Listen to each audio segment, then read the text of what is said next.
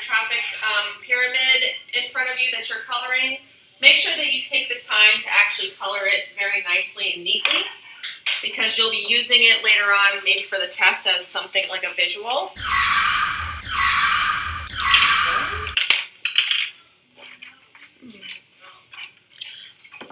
Emma, is this the kind of coloring that you're used to doing? I've seen much better coloring from you. You know, even when we're coloring, we still have to excel in what we do. We have to do our best at all times, right? So let's try that again, all right? All right, so you guys have your traffic pyramid in front of you. This is going to be used on your test next week, so make sure you take extra care in actually coloring it and doing a great job with your coloring. I know it seems silly, but you really have to make sure you're doing a good job. Okay. Good job. Good. Wow, look at you, Emma. That is amazing. Coloring in the lines, you're doing a fabulous job. You're excelling at what you do. Give me a high five. You rock. Okay, Oliver, this is your quarter one report card, and I just want to go over things with you.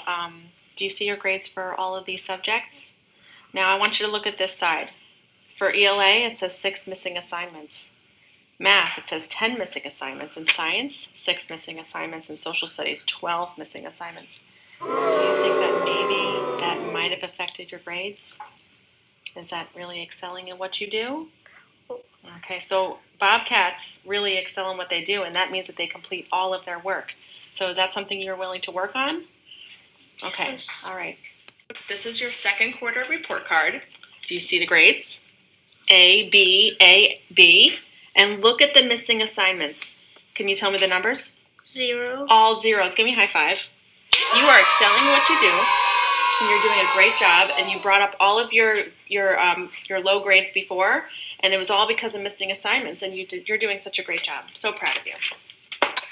All right, class, for this lesson, we're going to work on our penmanship. That's how neat we write. We're going to work on capital letters, spelling, and punctuation. So as a warm-up, I want you to simply copy what I'm writing up here onto your piece of paper as neatly and as precisely as you can.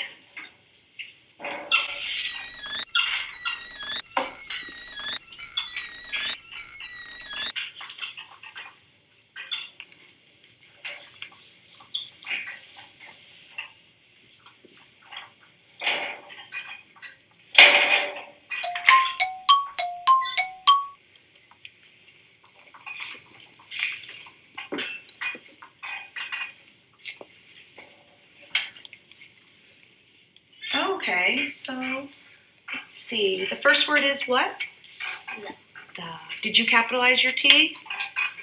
No. No. Did you capitalize that D? Yeah. Were you supposed to? No. Are you excelling in what you're doing right now? No. No. Do you think that you could, if you put more effort, you could write this a lot neater and a lot more precise? Yeah. Okay.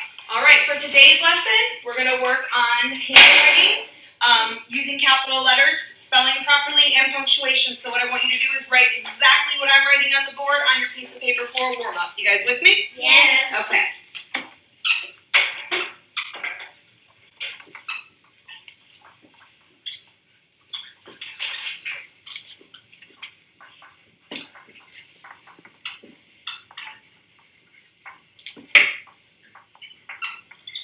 Make sure you are focused on neat handwriting.